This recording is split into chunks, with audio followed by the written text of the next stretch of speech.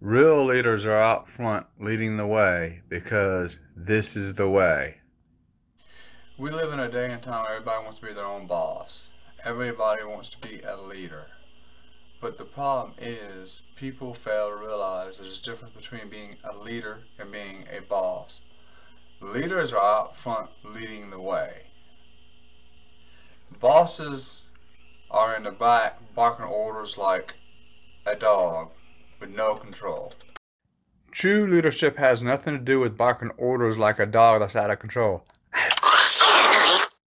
Employees aren't slaves to be driven by a slave master. They are fellow co-workers. True leadership is using the authority you have wisely.